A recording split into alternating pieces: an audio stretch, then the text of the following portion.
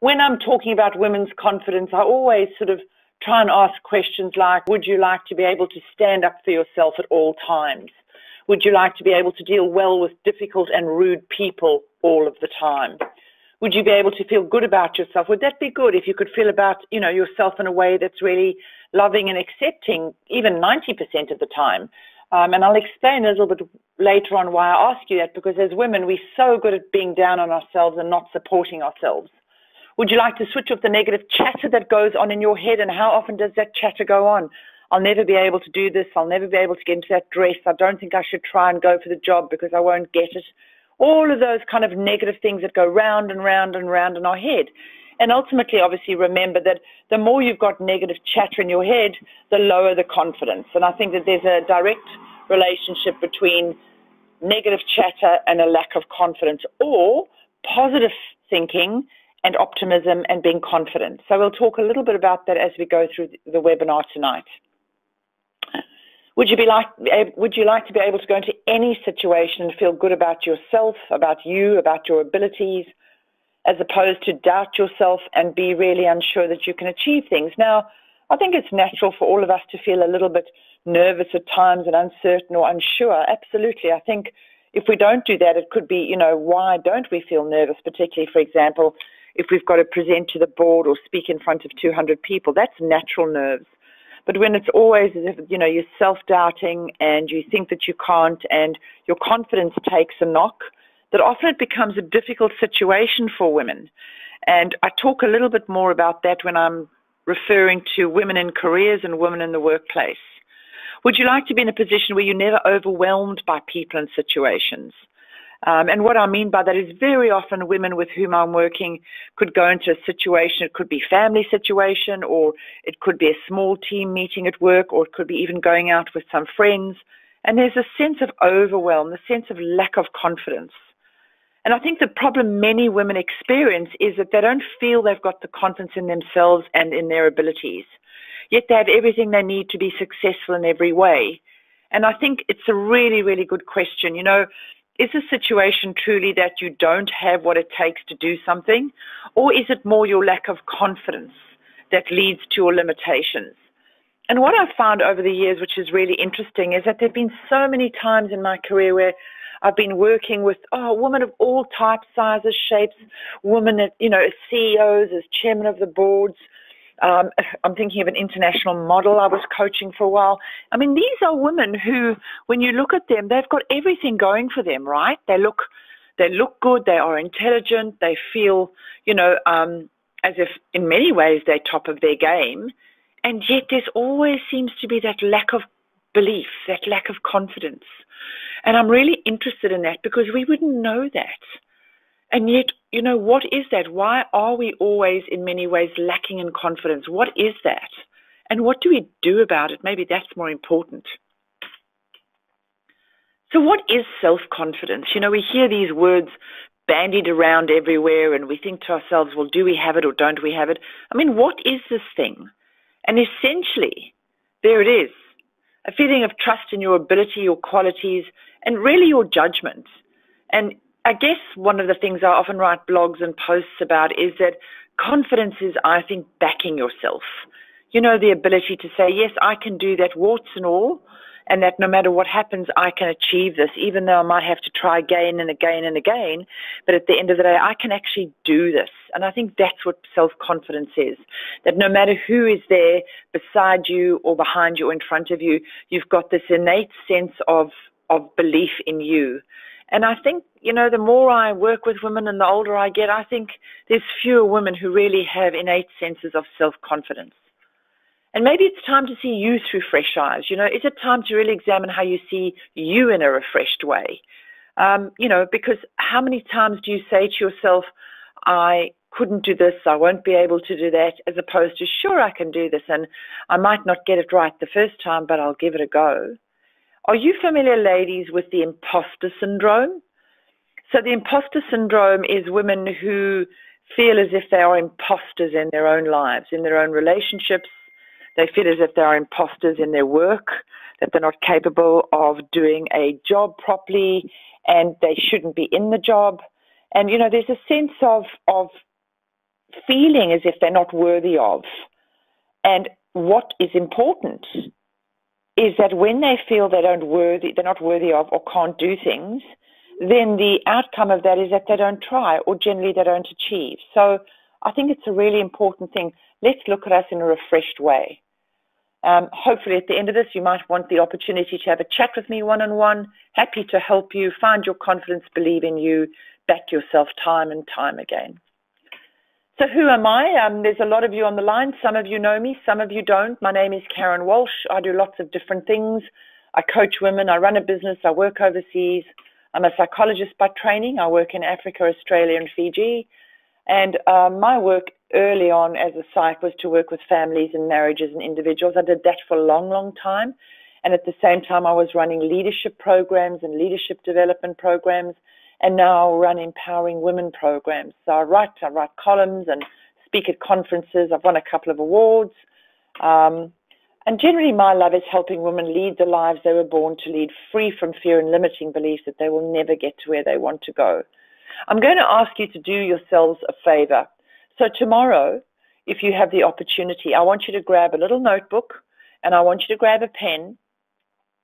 And throughout the entire day, I want you to walk around your life just for a day, and every time you have a negative comment about or a thought about yourself, so not others, about you, I want you to either write the thought down, or if you don't have the time to write the thought down, I want you to make a little mark in your book.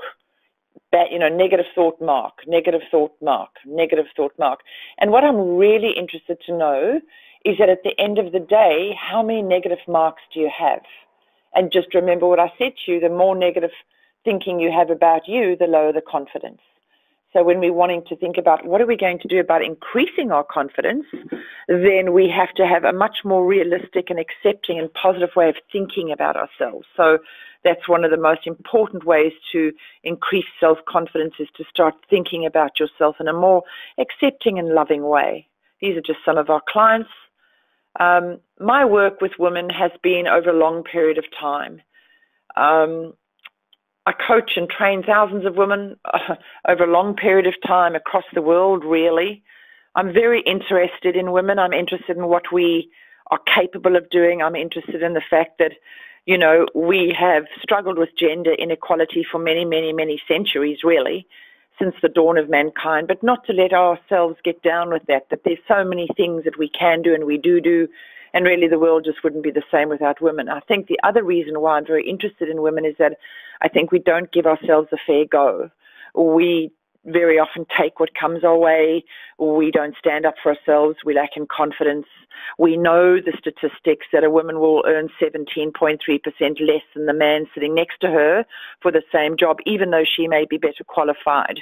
We know that less than 3% of women are in international positions around the world. Not to bring politics into it, but I really believe Julie Bishop left because she wasn't supported in the end. And I think to have a situation where we've got a very powerful government, or at least a more powerful one, she would have been fabulous for that job. And immensely disappointed she is. I think it was because she was a woman, actually. So common issues include self-doubt, that lack of confidence, not being assertive, ladies. And one of the studies shows that not being assertive is really interesting.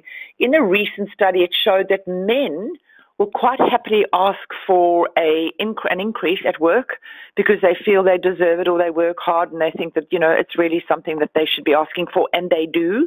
But we women don't. We wait for, to be told we can have an increase, to be told we can have an increase. Notice how I said that. We wait to be given a seat at the table of organizational greatness, if that's what we, are in terms of going up in executive positions. Essentially, we don't fight for what we want. We don't back ourselves. And that's not Karen Walsh talking, that's research. We don't feel in control of our lives at times. And I think it's a problem for us. I think it's about really looking at all of us as a gender and working out what can we do more of and differently, so that ultimately we can have control over our lives. We can be, confident in everything that we want to do and be happy with what we do and back ourselves. So the Empowering Women to Thrive really comes from my work with women. Initially came out of the domestic violence space. I've been working in domestic violence for many, many years. Some of you may know. I'm about helping women at all levels and ages thrive. One of the things I really found interesting to do was in 2005, I helped the federal government set up the 1-800 Respect line, which still operates today, and then spent probably about a year, just under a year, training 900 counselors on the line. Now, the reason I say this and share it with you is because I have a deep commitment to women for all the reasons that I've shared with you. And I think that domestic violence is one of the key areas where women obviously lose their lives, as do children, as do men. But if you consider that 4 in 1 is men against women who actually perpetrate crimes, obviously then it shows understandably that women will be the greatest recipients of domestic violence. Some scary women confidence and image stats. I thought these were absolutely staggering when I saw them. 4 out of 5 women in Australia have low self-esteem. I thought that was unbelievable, and this is actually research that's been done. Of 13 countries studied, Australia ranked number 11 for women reporting low self-esteem. Now, you might think, why? You know, beautiful country, so many opportunities, so many things we can do. Why are we number 11 out of 13 countries reporting low self-esteem? And by the way, ladies, low self-esteem is hooked into and connected with low confidence. And I think it's a really important thing to say is that low self-esteem is how we value ourselves. And again, it's largely around the way that we think about ourselves, the messages that we say to ourselves. You know, I'll never be able to get that job. I'm far too fat for that dress. I'll never be able to study. I'm too stupid. These are the things that we say and say regularly. And as I say, that really attacks our self-esteem and our confidence. And of the 4 in 5 women who have low body esteem, 89% opt out of important activities, such as hanging with friends and family because of the way they look. Now, 90% of us opt out. You know, where's that kind of carefree, loving life approach that we were born with and somehow have lost it along the way? 77% of Australian women believe the media and advertising set an unrealistic standard of beauty most women can't ever achieve. How absolutely true is that? I mean, I see all these beautiful women on social media, you know, perfect skins, no pimples, no freckles, perfect figures, no big tummy, no fat bottoms, all looking absolutely wonderful. And you think, how would I ever compete with this? Now, as a more mature woman, we tend not to worry so much about that because we kind of move past that. But, you know, if you're in the classic 18 to 30 years, maybe even younger, those things are important. And then when we compare ourselves to, I don't know, what do they look at? The Kardashians, heaven forbid. You know, these young women who are beautiful with all the money in the world.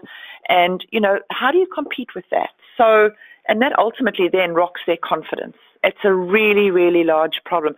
Social media is in many ways a most wonderful way of getting information and sharing messages, but it's absolutely a societal curse at the same time. Research shows that social comparison, i.e. comparing yourself to others on the net, is the best way to damage your self-esteem. The more you stare and compare, the worse you'll feel. So, you know, why I think I actually included that slide was to show you that there's lots of things that work against our self-confidence if we allow them to, but social media has to be at the forefront of those things. So there you go. Social comparison is the best way to damage your self-esteem. That's pretty scary. And when you think about some of the issues that go on in schools and the bullying and how some young females might feel ostracized or alienated and watch their friends having a good time on social media and ignoring them, or more importantly, bullying them and criticizing them, you know, social comparison is a very dangerous thing, actually. So 6 things about confidence not to overlook. And I think this is a really, really important point. Competence breeds confidence. So the better at something you feel you are, or the better at something you feel you are getting, generally you feel better about doing it. So competence tends to breed confidence. Not always, but most of the time. An example would be, let's just say you're going rowing. You get into the rowboat the first time, you fall out, you have no confidence. The next time you go back, you only half fall out, so you feel a bit better. The third time, you stay in the boat, even though it's a bit rocky, and you feel, yep, I can do this. And then after that 4th time and thereon after, you say, yep, I can row this well, because you've got the confidence and the competence to row. And it's gained over time. I think this is a really important point. Most people actually think, or particularly women will say to me, oh, well, you know, if only I could get into that dress, I'll be fine, I'll be confident. Or if only I could pass that exam, I'd feel much better about myself. It doesn't work that way, ladies. Confidence comes out over time. I say confidence is an outcome. It's not something that you can do overnight. You've got to do a range of different things beforehand to be confident in something. And I think many of us don't understand that. It is an outcome. And it's all about what you say to yourself. And I can't reiterate this strongly enough. You know, you can have people criticizing you and calling you names and being rude and not giving you the position at work and ignoring you as an executive female. And you can take all of that on. But the other thing you can do is not allow that to affect you, because you feel good about you. You've got the confidence within you. You've got the self-belief and the self-worth that no matter what, you stand true and you stand tall. And of course, that's easier said than done. I understand that. But at the end of the day, confidence is all about what you say to yourself. And it's lost when you compare yourself to others. You know why? Because there's always going to be somebody in this world who's better looking than us, who's richer than us, who's thinner than us, who's got nicer clothing than we have, who drives a better car, you know, who lives in a better suburb. If we compare ourselves to others, we will always find others who will be better than us. And by the same token, we will always find others who will be worse off than we are. So why do we bother even doing that? Let's just be confident and happy with who we are and what we are, and strive every single day to be the very, very best woman we can be. Because that's all we can do, and that's all we need to do. It's about us, how we think, and being the very best we can be. And it's built by you and for you, by supportive others around you. You know, the thing is that we're all going to have some times in our lives when life doesn't work well. You know, I've been speaking at conferences. I speak at about 25 conferences a year, and I ask this question in so many of the conferences I speak at. How many of you have lives that just absolutely rock? How many of you on the webinar tonight, and there's a lot of you, have lives that just work well, that no problems, perfect marriage, perfect career, perfect health, perfect friends, perfect body? I have never met somebody whose life is consistently perfect. And at those times in our lives when we're really struggling, because we all inevitably will, it's wonderful to be supported by people around you who hold your confidence and help you through difficult times. Never underestimate the power of relationships, friendships, and particularly, I think, women friendships. But that's another topic. So what are our problems? Well, we lack competence in many ways. And as I said, competence breeds confidence. Many women don't feel they rate. They just don't rate. I was working with a CEO the other day. She's just asked me to help coach her. And we're sitting in a board meeting with 7 men, and she's the chairman. Like, she's sitting there, she's the CEO. Sorry, she's not the chairman, she's the CEO. She's a powerful woman in the room, but it was so interesting to watch. She literally shrunk when she walked into that room, and I could feel her shrink. She didn't feel that she could handle them. She didn't feel that she rates. She doesn't feel that she's strong enough. She's all of those things. But it's what she says to herself that makes her feel the way she does. And here's a key outcome of today. What we think, so we feel. What we think, so we feel. At the end of the day, a feeling is a sensation. There is no thought. There's no logic to a feeling. It's a sensation. But the most important thing is how we understand the emotion, how we understand the sensation. And that's where your brain, your ability to rationalize, to understand, to look at things logically overrides it and says, okay, I have every reason to feel upset or emotional, but at the end of the day, I know I'm a good woman. I know that I've got everything it takes to really rate and do well. And so I'm going to not allow this feeling of inadequacy or incompetence ruin my night or ruin my job or ruin my situation. Thinking in the way that we perceive ourselves is critical to building our confidence. We feel we're not good enough. I said just now, males get 17.3% more than we do. Self-doubt is the enemy of confidence. So there you go. I think that's a really powerful few words. Self-doubt is the enemy of confidence. So the results are, if you don't back yourself, you feel miserable at times or all of the time. I'm not thriving like I should. I accept second best. I feel bad about myself. I put myself down a lot. I've no confidence in me. Now, obviously, this is a webinar, and I'm just showing you some of the things that I deal with when I'm talking to women.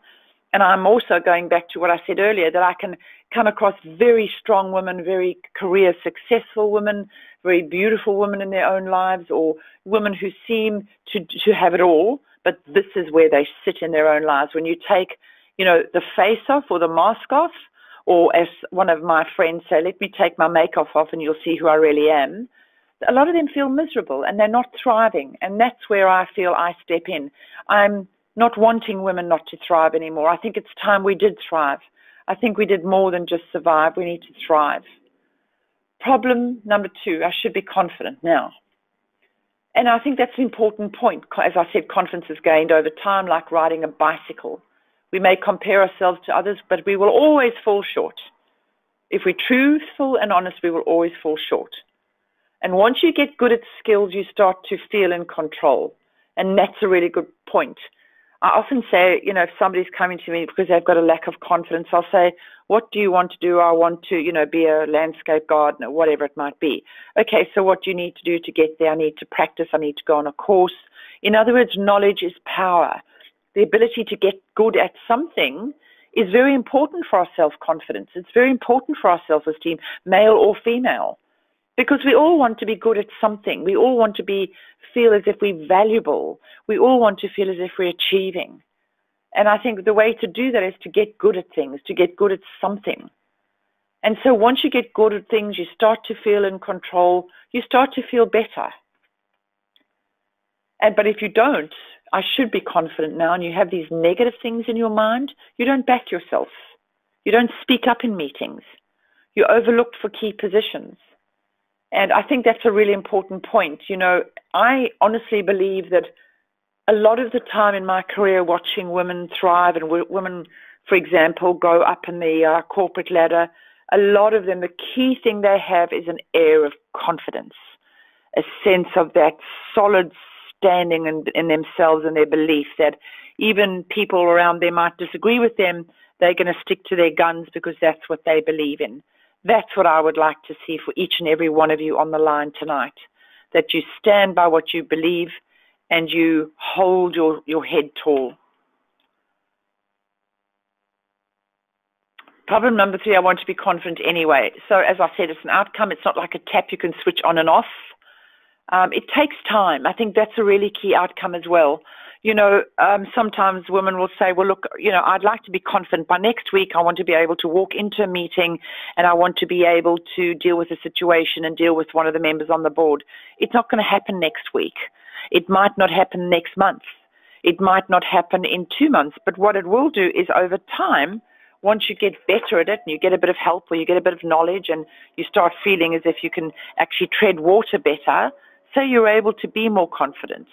I think one of the areas that we struggle with women is unrealistic expectations. We want to be super people. We want to be super at everything we do. And I actually believe we are. If you think about it, we conceive, we carry the baby, we have the baby, we grow the baby, we look after the village, we look after people at work, we look after our family, we look after our ailing father, we look after our distressed friends. I think women are absolutely phenomenal human beings, and I agree with the Dalai Lama who said that the world would be led by women, and I think it is being led by women. I just want to see more of us step up into the role. And so when you've got, it takes time and unrealistic expectations, you often feel bad because you fall short of what your expectations are. Sometimes you get frustrated and angry at yourself and others, and sometimes you feel bad about yourself. And here's a lovely one, a classic one. Problem number 4, I put myself down all the time. How many of you on the line tonight put yourselves down regularly? I'll never be able to do that, or I'm not going to try that, or I can't see that I'll be able to get that job. How many of you, what percentage of the time would you put yourselves down? So negative thoughts about you. So there's a lot of you on the line. Just a couple of you, just send through a percentage on the question bar. Just give me a percentage out of 100. How many times a day, or generally you think negatively about yourself? Well, there you go. I've got one person saying 75%. I've got another person saying 92%, 36%. Okay, so all of them are very high. And 92%? So the majority of the time you put yourself down. And I think that's really what this webinar is about. What are we going to do about this? As I said, confidence is about what you say to yourself. If you regularly berate yourself, you eat away at your self-esteem. And when you do that, you leave nothing in your army to fight the negative thoughts that come your way. 70% of the time, I've got another one. I mean, 70% of the time is a lot, ladies. 91%, 92% is too much. You know, what are we going to do about this? Because as I said, and quite clearly I'm describing, it's affecting your life in many ways. And so when you put yourself down 70, 90% of the time and you regularly berate yourself, you always feel less than others. You never feel that you can achieve what you really could and should, because there's nothing in this world that you should not be able to achieve. You're capable and you're competent, and now it's just about backing yourself all the way. And one of the questions I'm often asked is, well, you know, Karen, I was raised in a family that was very critical and people were actually rude to me and hurtful, and so I've lost my confidence. And I absolutely can see how that would happen. But that doesn't mean as an adult, as a woman, that you can't get it back. That really doesn't mean that you can't work on yourself and go on a course or go into counseling or have some coaching where you can actually start to really acknowledge what you do well and truly, truly and honestly, you know, get your life back for you, because there's nothing you can't achieve if you really want to. The greatest limitation we have as women is us. A lot of us stay in the safe zone. Oh, I won't try for that job because I won't get it. Or, you know, I really like that guy. He looks pretty good. Or that girl, she looks pretty gorgeous, but I'm not going there because I know I'll be rejected. So what do? We stay in the safe zone. And we don't venture out like a turtle who puts their head out of the shell, because if we do, we might have to put our head straight back in the shell because it's safe. And safe isn't always happy, ladies. Trust me, it is not always happy.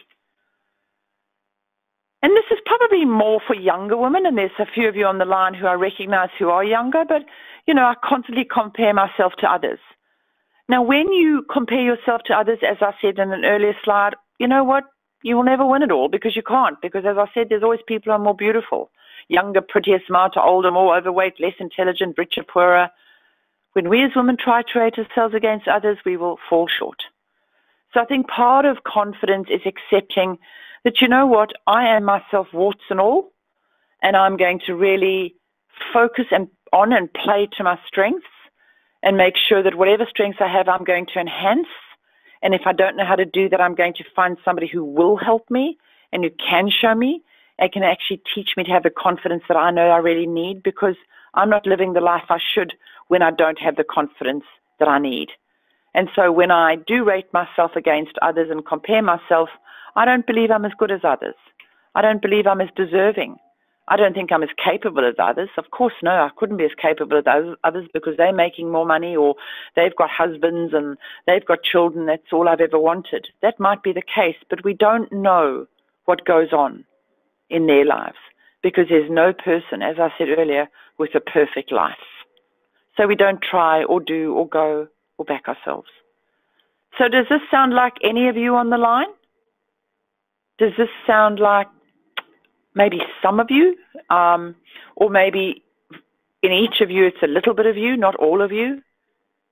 And okay, even if it's a little bit of you, not all of you, it still means that there's something we can do differently to change what it is that we struggle with. And this is the other one. I don't feel confident in my own skin. I said confidence is built by you and for you. Often when women tell me I don't feel confident in my own skin, they feel lost a lot of the time. Excuse me, because, you know, you are living in your skin, and if you don't feel confident in your skin, then how do you live a life that's fulfilled? How do you live a life where you thrive? Because you are you and you're living in you. So if you can't be confident in your own skin, where can you be confident? The point is you can't. I want to be the best I can be, but don't know what that is, Karen, or how to do it. I feel confused a lot. And as I say, the way that we have to think about changing that is by thinking about you and changing the way you see you first and foremost. And for most of you on the line, if you had known how to do it by now, you probably would have. And therefore, you might need some help along the way. So if you're not backing yourself, you doubt yourself. It's interesting. Anxiety is a very, very interesting thing for women. I see more women now than ever before in my career, particularly as a psych and a coach, who struggle with anxiety more than ever before. I would say that panic attacks are on the increase, and I've seen more panic attacks in 18-year-old to 24-year-old women than any other age group.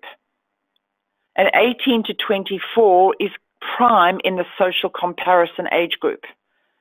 So if younger women are constantly comparing themselves to others and feeling that they don't stack up, which inevitably they will feel, it gives them ongoing panic attacks and anxiety. They feel then they don't have the courage, they feel like crap, and ultimately their confidence is eroded. So come back into what I was saying to you earlier about it's in the way that you think. If you think you can't, well, you won't. If you believe you don't rate, then you won't. If you compare yourself to others, you will fall short. If you tell yourself you're not good enough, you probably won't be, in your own mind, that is, not in anybody else's mind. It's all in the messages we tell ourselves. Just if I go back to the last one, if you tell yourself you're not good enough, you won't be.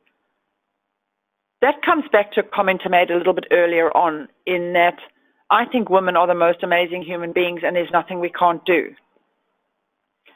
But if you consider that statement, if you tell yourself you're not good enough, you won't be, how limiting is that?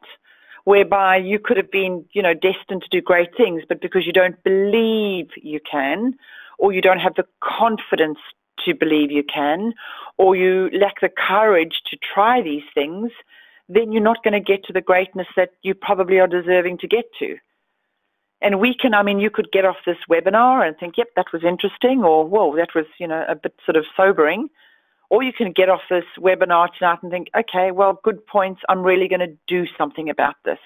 And I guess that's part of the outcome. What I would like to see for you is, what are you going to do about this if you struggle with confidence? So solutions to a lack of confidence are many, but as I say, they take time. What does confident mean? And I said earlier, believing in you, your abilities. What are you normally like? I was working with a woman, let's call her Sam, very passive. She came to see me because she calls herself a doormat. Why? Because she says, Karen, everybody walks all over me.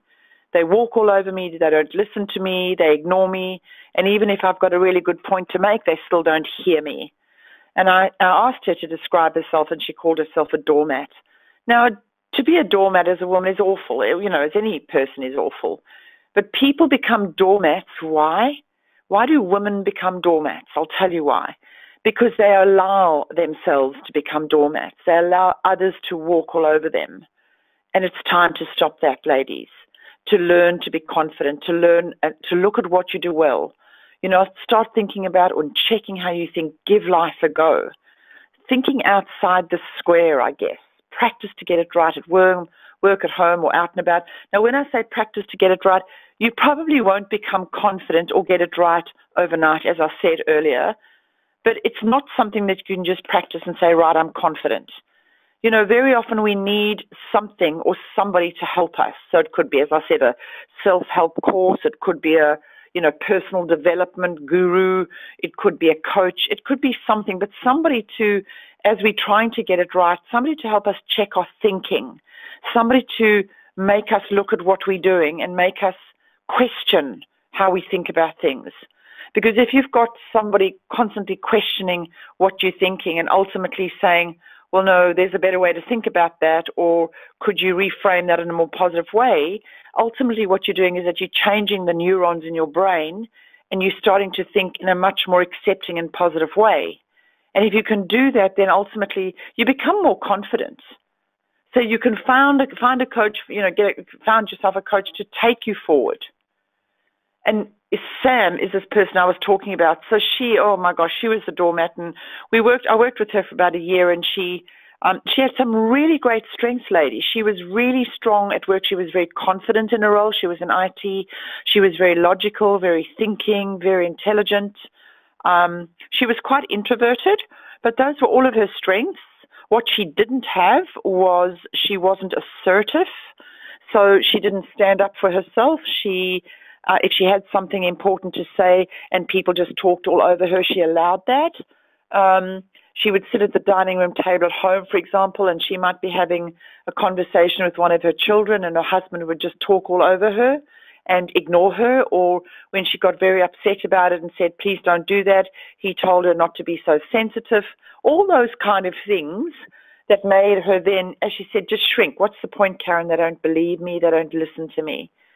So she has to learn then to be assertive and to find her confidence to start being really a significant player at that table, because she deserves it. She's worth it. I remember the day I started loving working with women. I was working with 27-year-old Sam. She was working for a bully. This was actually a different Sam to the Sam I was talking about earlier. She was a younger woman. She was working for an absolute tyrant. And by the way, the bully told her repeatedly she was useless. If you told you're useless enough, ladies, some of us start to believe it. But what she was doing was she was allowing him to tell her how useless she was, and she didn't stand up to him. As far as I'm concerned, he was just a bully and a psychopath. And he was actually in a leadership position, which I think is staggering. Most of you will know I do a lot of work in leadership in Australia and internationally, developing leaders. And a leader who tells one of his people how useless she is, really he should have been fired as far as I'm concerned. But eventually when she came to see me, she believed him.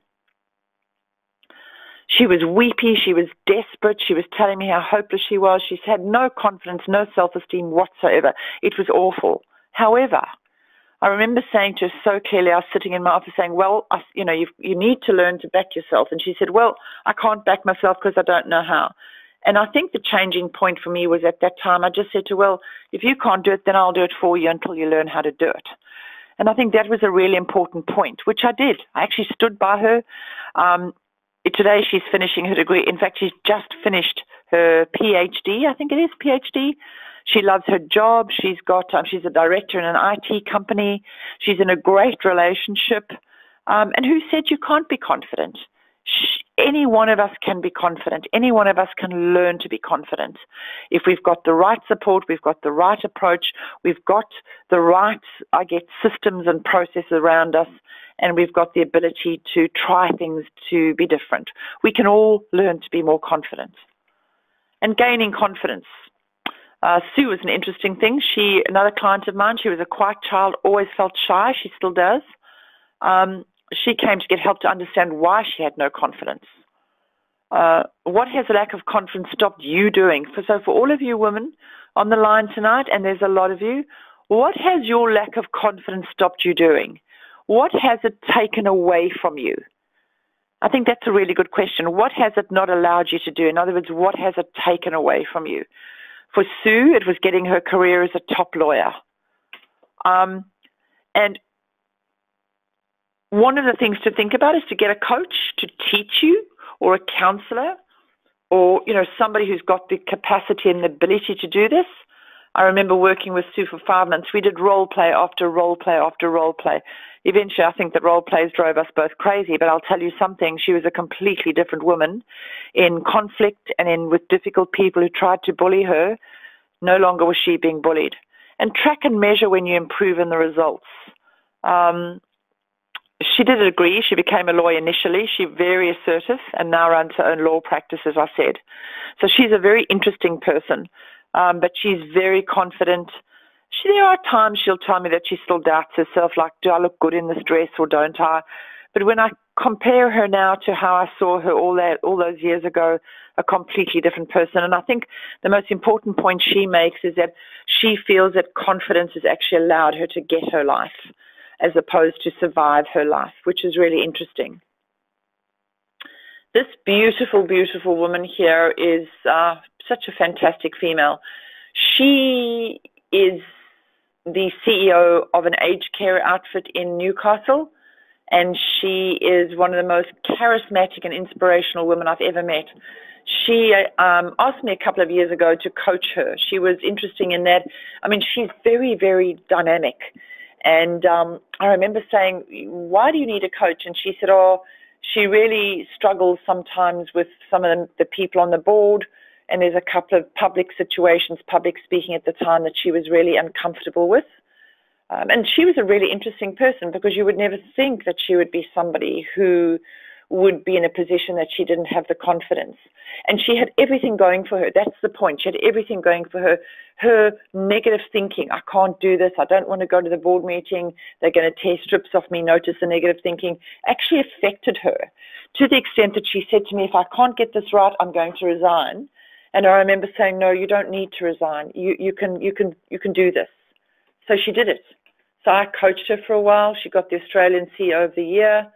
She was wonderful. And she said the most amazing thing she got was really confidence. But the confidence didn't come from me or from others. The confidence came from her. And I think that's the point. Just some of the things we do. This is in terms of, so when I thought about what am I going to do to help women? What can I do if I can't see them? And so I wrote a program called Be Unstoppable. It's a 9-stage program for women around the world, to be launched. Actually, I should have updated that. Sorry, ladies, we did launch it. If you're interested, I will send you the link to it. The link's also been updated. But the 9 stages are personal empowerment, taking control of your life, followed by your story, you really matter. And I threw that topic in because women often don't think they do matter, and we do. The third one was about trust, love, and safety in relationships. How do we have trust, love, and safety in our relationships at work and at home, actually, not just, at home. A topic on women in business and how to be, assertive and be a great leader, or even, for example, a follower. Not all of us have to lead. Managing stress as a woman in a challenging world, it should be. How to communicate assertively and confidently. You, the emotionally intelligent woman, I'll tell you what, if I look at these topics, I'll just go through them. 8 is real resilience and 9 is goal setting. I was asked the other day, which are the most important of all of these topics for women? I would say personal empowerment, taking control of your life. I would say communicating assertively and effectively is critical for women. And the other one is you, the emotionally intelligent woman. So making sure that your emotions work for us and not against us. When we are in difficult situations, to stay calm, to keep our wits about us, not to lose it. When we lose it, we lose whatever's going on around us. So I always say, here's a tip: she who remains calm wins. And I added the 10th, which is not in the program, but optimism. I think optimism, if we can think optimistically and really look at life in that way. And when things go badly, we might lose money, or we lose a relationship that's valuable to us, or we lose a loved one. The most important thing that gets us through is optimism. Of course, there might be pain in the time of loss, absolutely. But ultimately, the ability to believe that things will get better, things will change. Look on the positive side of life. And there's so much research around optimistic thinking. People who think optimistically tend to live longer, they're healthier, they're wealthier, they have better relationships around them. There's so many good things that come out of optimistic thinking. So ladies, you got this. So the Empowering Woman program really was addressing all of these things that I've been talking about tonight, and it talks about going from that to that. And I guess the question is, are you truly committed to changing your life? Do you want to do things differently? Would you like to be in a situation where things change for you and you feel happier within yourself? And some of the programs are run for women individually, but some of them we actually take into organizations and run for organizations themselves. But do you really want to work on those areas in your life that you feel are not strong? Do you want to deal with your lack of confidence once and for all? And I think that, you wouldn't be on the line tonight, would you, if you didn't want to? Or maybe if you didn't want somebody who you love to change. Maybe you're here for somebody else, not for yourselves. So these are what we do. I'll just quickly show you. Be unstoppable. I've just explained that to you. We run a program called Empowering Women to Thrive at Work. It's 12 stages, and what we do is we go into organizations and we run them in organizations. So we run them in construction companies, we run them in councils, we run them in community organizations. We've just finished running one in Master Builders Association. And these programs are about going into organizations to help women, not women in leadership necessarily, women in all levels. So, you know, could be admin, could be secretarial, could be finance, could be reps, anywhere, to help them thrive and to get all the characteristics that I showed you around confidence and emotional intelligence, personal empowerment. We run women's retreats, which is really a lovely thing to attend, normally 3 days, and we do coaching. So those are the things that we offer, and if you would like to, you're welcome to have a wellness review with me. There is a time trade. Now, if you wanted to write that time trade down, that thing that's at the very bottom of the screen here, if you write that down and if you go on, you're able to book a time with me. No expenses, there's no cost to that.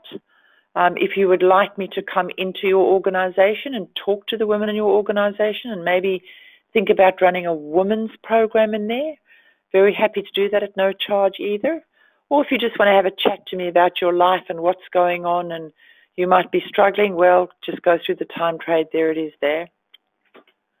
So ladies, it's been an absolute pleasure talking with you this evening. Are there any questions that any of you may have?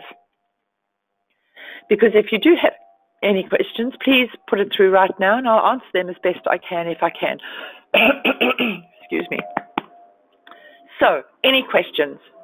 Fire them at me.